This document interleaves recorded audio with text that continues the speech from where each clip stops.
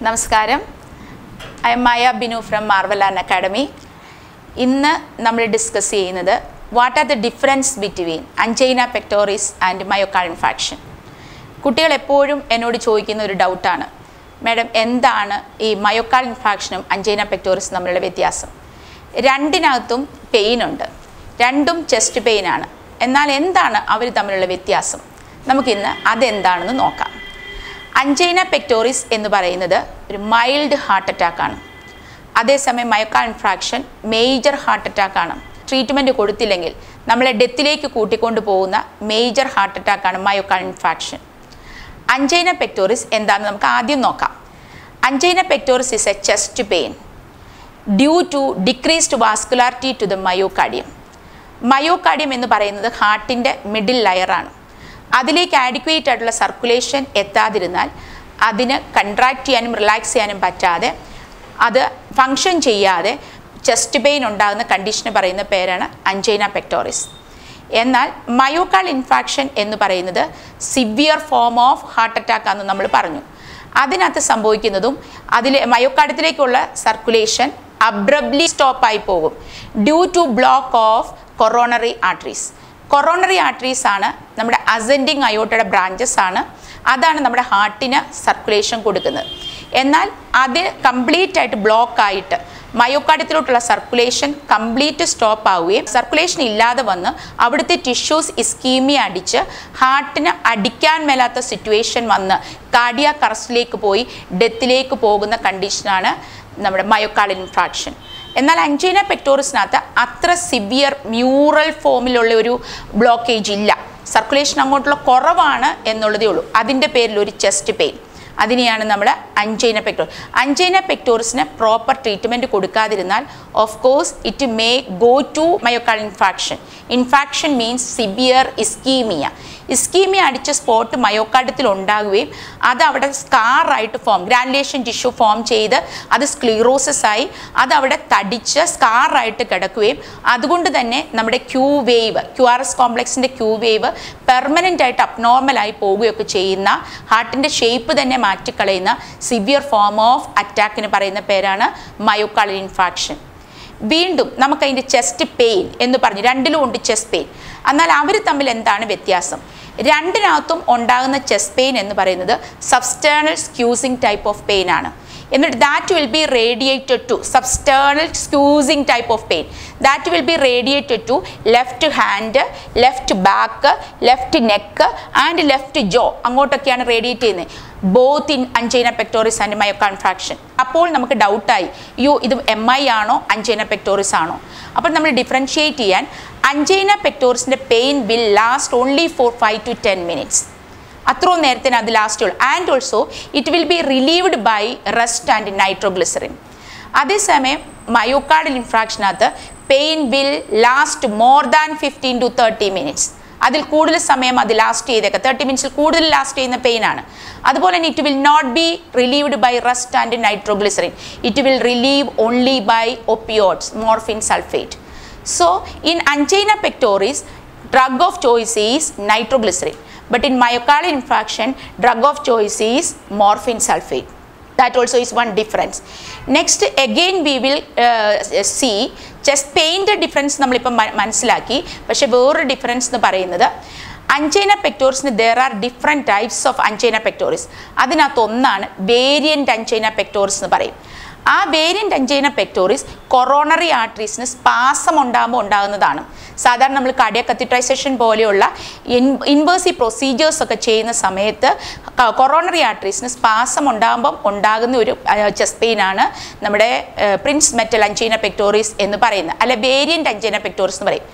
അതിൻ്റെ ഒരു പ്രത്യേകത എന്ന് പറയുന്നത് അതിൻ്റെ pain will last more than 15 to 20 minutes. അപ്പം നമ്മൾ കൺഫ്യൂസ്ഡ് ആയി. മറ്റേ അഞ്ചൈന pectoris will be relieved by 5 to 10 minutes എന്നാണ് പറഞ്ഞത്. പക്ഷേ ഇപ്പോഴവിടെ അത് 15 to 20 minutes കൂടുതൽ ലാസ്റ്റ് ചെയ്യുന്നു. അപ്പോൾ നമ്മൾ കൺഫ്യൂസ്ഡ് ആകും, ദൈവമേ അത് മയോകാർഡിൽ ഇൻഫാക്ഷൻ ആണോ? അന്നേരമാണ് നമ്മൾ ECG എടുത്ത് നോക്കും.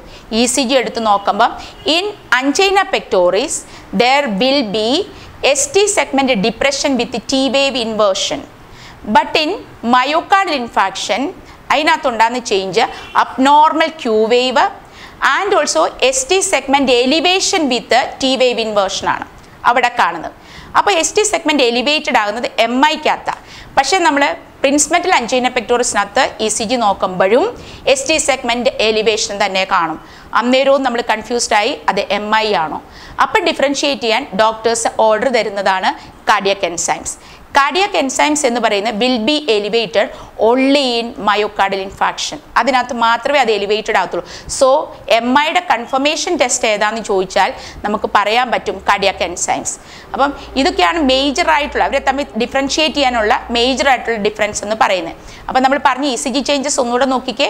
നമ്മൾ ആദ്യം പറഞ്ഞ അഞ്ചൈന പെക്ടോറിസിനകത്ത് ECG changes ST segment depression വിത്ത് T വേവ് ഇൻവേർഷൻ ആണ്. ഇപ്പോൾ ഇത് കേൾക്കുമ്പോൾ ST സെഗ്മെൻറ്റ് എന്താ, T വേവ് എന്താ, P വേവ് എന്താ എന്നൊക്കെ ഒരു കൺഫ്യൂഷൻ വരും. അത് ഞാൻ ഡീറ്റെയിൽ ആയിട്ട് ECGയുടെ ക്ലാസ്സിൽ 1-2 ദിവസത്തെ ക്ലാസ്സാണ്. അതെടുത്ത് ഓരോ വേവിൻ്റെ അർത്ഥവും അതിനൊക്കെ എടുക്കുന്ന നോർമൽ ടൈമും അതിനകത്തുണ്ടാകുന്ന ചേഞ്ചസും എന്ത് ചേഞ്ചസ് വരുമ്പോൾ അതിനെ ഡിസർമിയായിട്ട് കൺസിഡർ ചെയ്യുന്നതും ഒന്നൊക്കെ ഉള്ളത് ഡീറ്റെയിൽ ആയിട്ട് ഞാൻ ക്ലാസ്സിൽ പറഞ്ഞു തരാം. ഇപ്പോൾ നമ്മൾ ജസ്റ്റ് MIയും അഞ്ചൈന പെക്ടോറിസും നമ്മുടെ ഡിഫറൻസിനകത്ത് അഞ്ചൈന പെക്ടോറിസിനകത്ത് ST സെഗ്മെൻറ്റ് ഡിപ്രഷൻ വിത്ത് T വേവ് ഇൻവേർഷൻ ആണ്. But in myocardial ഇൻഫ്രാക്ഷനകത്ത് ST segment elevation with T wave inversion and also abnormal Q wave ആണ്. പക്ഷേ in Prince-Metal angina also there will be ST elevation with T wave inversion. അത് confirm ചെയ്യാനാണ് നമ്മൾ cardiac enzymes നോക്കുന്നത്. അപ്പം പെയിൻ്റെ nature എല്ലാം ഒരുപോലെ, പക്ഷെ ഇപ്പോൾ ഏകദേശം തമ്മിലുള്ള വ്യത്യാസം മനസ്സിലായിരിക്കാം നമുക്ക്. ഇനി നമുക്ക് what are the sciences other sciences symptoms of അഞ്ചൈന pectoris നോക്കാം. Other sciences symptoms chest pain മാത്രമല്ല, കൂട്ടത്തിൽ പേഷ്യൻ്റ് ഭയങ്കര നെർവസ്നെസ് ആകും. നെർവസ്നെസ്, അതുപോലെ tachycardia, palpitation, excessive sweating. These are the sciences and included ആയിട്ട് കൂട്ടത്തിൽ നിൽക്കുന്ന സയൻസസ് സിംറ്റംസ് ആണ്. But in myocardial infarction other sciences symptoms also will be there like apprehension, agitation, anxiety and also patient will be severely nervousness and restlessness, dyspnoea, nausea, vomiting, excessive perspiration. These are the sciences symptoms of myocardial infarction because that is major attack ആണ്. ഇനി myocardial infarction എന്ന major attack ഒരു ആക്ടിവിറ്റിയെ follow ചെയ്ത് വരണമെന്ന് യാതൊരു നിർബന്ധവും ഇല്ല. അത് സാധാരണ റെസ്റ്റിംഗ് ടൈമിൽ ഏർലി മോർണിംഗിലാണ് ഉണ്ടാകുന്നത്. സാധാരണ, അല്ലാതെ ഈവനിങ്ങിൽ വരാൻ മേലെന്നില്ല. യൂഷ്വലി ഏർലി മോർണിംഗിൽ ഒരു റെസ്റ്റിനിടയ്ക്കൊക്കെയാണ് ഉണ്ടാകുന്നത്. അതേസമയം അഞ്ചൈന പെക്ടോറിസ് മിക്കവാറും ഒരു ആക്ടിവിറ്റിയെ ഫോളോ ചെയ്ത് അല്ലെങ്കിൽ ഒരു സ്ട്രെസ്സിനെ ഫോളോ ചെയ്തൊക്കെയാണ് സാധാരണയായിട്ട് ഉണ്ടാകുന്നത്. അതും നമുക്ക് ഡിഫറൻഷിയേറ്റ് ചെയ്യാൻ ഒരു വേ ആയിട്ട് ഉപയോഗിക്കാവുന്നതാണ്. ഇനി നമുക്ക് എന്തൊക്കെയാണ് management of myocardial infarction and അഞ്ചൈന pectoris നോക്കാം. അഞ്ചൈന പെക്ടോറിസിനകത്ത് നമ്മൾ ഡ്രഗ് ഓഫ് ചോയ്സ് ആയിട്ട് പറഞ്ഞ നൈട്രോഗ്ലിസറിൻ ആണ്. നൈട്രോഗ്ലിസറിൻ്റെ കൂട്ടത്തിൽ നമ്മൾ ആൻറ്റി ഹൈപ്പർടെൻസീവ്സ് കൊടുക്കും, ആൻറ്റി ഡിസെർമിക്സ് കൊടുക്കും, ആൻറ്റി കൊയാഗുലൻസ് ആൻഡ് ത്രോംബോലൈറ്റിക്സ് കൊടുക്കും. ഇനി ഈ ആൻറ്റി കൊയാഗുലൻസ് ആയിട്ട് നമ്മൾ കൊടുക്കാറുള്ളത് ഹെപ്പാരിൻ ആണ്. ഹെപ്പാരിൻ നമ്മൾ IV ഇൻഫ്യൂഷനായിട്ട് കൊടുക്കും. ഫോളോഡ് ബൈ സബ്കുട്ടേനിയസ് ആയിട്ടാണ് നമ്മൾ പിന്നെ ഡിസ്ചാർജ് ചെയ്ത് പേഷ്യനെ വിടുന്നത്. കൂട്ടത്തിൽ നമ്മൾ ത്രോംബോലൈറ്റിക്സ്, ആൻറ്റി ഹൈപ്പർടെൻസീവ് BP ഒക്കെ കൺട്രോൾ ചെയ്ത് നിർത്താൻ ആൻറ്റി ഹൈപ്പർടെൻസീവ്സ്, ആൻറ്റി ഡിസെർമിക്സ് ഒക്കെ കൊടുക്കും. അതേസമയം മയോകാർഡിയൽ ഇൻഫാക്ഷനകത്ത് പേഷ്യൻ്റ് മേജർ അറ്റാക്ക് ആയിട്ട് വരുന്ന പേഷ്യൻ്റാണ്. അവിടെ നമ്മൾ ഡ്രഗ് ഓഫ് ചോയ്സ് ആയിട്ട് മോർഫിൻ സൾഫേറ്റ് ആണ് കൊടുക്കുന്നത്. അങ്ങനെ മോർഫിൻ സൾഫേറ്റ് കൊടുക്കുമ്പം നമ്മൾ ബെഡ് സൈഡിൽ എന്തോ ഒന്ന് കീപ്പ് ചെയ്യണം. അത് എന്താണ്, എന്തിന് കീപ്പ് ചെയ്യുന്നു എന്നറിയാൻ മോർഫിൻ സൾഫേറ്റിൻ്റെ സൈഡ് എഫക്റ്റ് അറിയണം. അപ്പോൾ മോർഫിൻ സൾഫേറ്റിൻ്റെ സൈഡ് എഫക്റ്റ് അറിയാൻ ഒരു നെമോണിക് ഉണ്ട്, മോർഫിൻ തന്നെ. താഴോട്ട് നമ്മൾ മോർഫിൻ എഴുതുക. M4 മയോസിസ്, അതായത് പ്യൂപ്പിൾ കൺസ്ട്രിക്റ്റഡ് ആകും. അതാണ് മയോസിസ് പറഞ്ഞേക്കുന്നത്. O4 out of it means patient will be sedated. R4 respiratory distress. P4 pneumonia, ബ്രാക്കറ്റിൽ ഓർക്കണം ആസ്പിറേഷൻ ന്യൂമോണിയ ആണ്. ബിക്കോസ് പേഷ്യൻ്റ് സെഡേറ്റഡ് ആണ്. അപ്പോൾ ഫ്ലൂയിഡ് ഒക്കെ ഉണ്ടെങ്കിൽ ആസ്പിറേറ്റഡ് ആയി പോയിട്ട് ആസ്പിറേഷൻ ന്യൂമോണിയ ഉണ്ടാകാൻ ചാൻസ് ഉണ്ട്. അപ്പം അതാണ് P4 pneumonia. H4 hypotension. I4 infrequency, that means constipation and also urinary incontinence or retention ഒക്കെ ഉണ്ടാകാൻ ചാൻസ് ഉണ്ട്. And N4 nausea and E4 emesis അല്ലെങ്കിൽ vomiting. These are the side effects of morphine sulfate. പക്ഷേ അതിനകത്ത് ഏറ്റവും ശ്രദ്ധിക്കേണ്ടത് respiratory distress patient പോകുന്നുണ്ടോയെന്നാണ്. അതുകൊണ്ട് morphine കൊടുത്തു കഴിഞ്ഞാൽ നമ്മൾ ശ്രദ്ധിക്കേണ്ടത് റെസ്പിറേറ്ററി റേറ്റ് ആണ്. അപ്പോൾ റെസ്പിറേറ്ററി റേറ്റ് 10-ന് താഴേക്ക് പോയാൽ ഇറ്റ് ഷുഡ് ബി 14 to 20. നമ്മൾ നിൽക്കേണ്ടതാ. കാര്യം patient is in മയോകാർഡ് infarction, respiratory rate ഉറപ്പായിട്ടും BMR കൂടി നിൽക്കുന്നത് കൊണ്ട് ഹൈ ആയിട്ട് നിൽക്കേണ്ടതാ. അതിന് പകരം നമ്മൾ മോർഫിൻ സൾഫേറ്റ് കൊടുത്തപ്പം റെസ്പിറേറ്ററി റേറ്റ് 10-ന് താഴേക്ക് പോന്നാൽ that means patient is going to side effect, that means morphine ടോക്സിസിറ്റിയാണ് കാണിക്കുന്നത്. അപ്പോൾ നമ്മൾ ഉടനെ തന്നെ ഡോക്ടേഴ്സിനെ ഇൻഫോം ചെയ്യണം. എന്നിട്ട് അതിൻ്റെ ആൻറ്റിഡോട്ട് കൊടുക്കണം. മോർഫിൻ സൾഫേറ്റിൻ്റെ ആൻറ്റിഡോട്ട് ഏതാ? നാർക്കാൻ അല്ലെങ്കിൽ നാലക്സോൺ. സോ അത് ബെഡ് സൈഡ് കീപ്പ് ചെയ്തുകൊണ്ട് മാത്രമേ ഏത് കേസിനകത്താണെങ്കിലും മോർഫിൻ സൾഫേറ്റ് കൊടുക്കുമ്പോൾ നമ്മൾ കൊടുക്കാൻ പാടുള്ളൂ. അങ്ങനെ ഇനി നമുക്ക് വേറൊരു കാര്യം നോക്കേണ്ടത്, ഈ നൈട്രോഗ്ലിസറിൻ്റെയും മോർഫിൻ സൾഫേറ്റിൻ്റെയും ആക്ഷൻ ഒന്ന് നോക്കാം. എപ്പോഴും ഓറൽ ഇൻ്റർവ്യൂവിനൊക്കെ ചോദിക്കുന്നതാണ്, Y we cannot treat മയോകാർഡ് infarction with nitroglycerine only. എപ്പോഴും ചോദിക്കുന്ന ഒരു ചോദ്യമാണ്. നൈട്രോഗ്ലിസറിന് പരിമിതിയുണ്ട്. അതിനാകെപ്പാടെ 3 ആക്ഷനേ ഉള്ളൂ. 3 ആക്ഷൻ. ഒന്ന്, വാസോ dilation and increase circulation to the myocardium, thereby reduce pain and also decreases the workload of heart. These are the 3 actions of nitroglycerin. പക്ഷെ അത്രയും action പോരാ. മറ്റേത് ഹാർട്ട് അറ്റാക്ക് മേജറാണ്. അവിടെ മോർഫിൻ സൾഫേറ്റ് തന്നെ കൊടുക്കണം. ബിക്കോസ് മോർഫിൻ സൾഫേറ്റിന് മെനി ആക്ഷൻസ് ഉണ്ട്. ഒന്ന് നമ്മൾ പറയുമ്പോൾ അത് പേഷ്യന് സെഡേഷൻ കൊടുക്കുന്നു. അതുകൊണ്ട് പേഷ്യന് റെസ്റ്റ്ലെസ്നെസ് മാറുന്നു, പേഷ്യന് പേടി മാറുന്നു. പേടി ഉണ്ടാകുന്ന സമയത്ത് അപ്രിഹെൻഷൻ, ഫിയർ ഓഫ് ഡെത്ത് ആണ്. അപ്പം മേജർ അറ്റാക്കായ MIക്കകത്ത് പേഷ്യന് അപ്രിഹെൻഷൻ ഉണ്ട്. അപ്പോൾ ആ മേജർ അറ്റാക്കിനകത്ത് നമ്മൾ പേഷ്യന് അഡ്രീനാലിൻ കണ്ടമാനം റിലീസ് ആയിക്കൊണ്ടിരിക്കുക.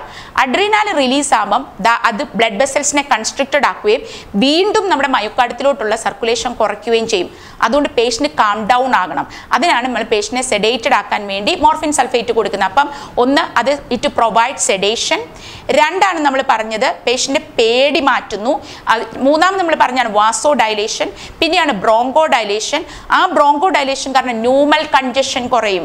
മേജർ അറ്റാക്കായ മയോകാർഡ് ഇൻഫ്രാക്ഷനകത്ത് പേഷ്യന് ഉറപ്പായിട്ടും patient will go to left ventricular failure. അതുകൊണ്ട് ന്യൂമൽ കൺജഷൻ ഉണ്ടാകുന്നുണ്ട്. അപ്പോൾ ആ ന്യൂമൽ കൺജഷൻ കുറയ്ക്കാനോടിയാണ്, പേഷ്യന് സിവിയർ ഡിസ്നിയാണ്, അത് കുറയ്ക്കാനായിട്ടൊക്കെയാണ് നമ്മൾ മോർഫിൻ സൾഫേറ്റ് കൊടുക്കുന്നത്. പക്ഷേ ആ ഹാർട്ടിൻ്റെ വർക്ക് ലോഡ് കുറയ്ക്കുമെന്ന് പറയുന്ന ഒരു ആക്ഷൻ മോർഫിൻ സൾഫേറ്റിനില്ല.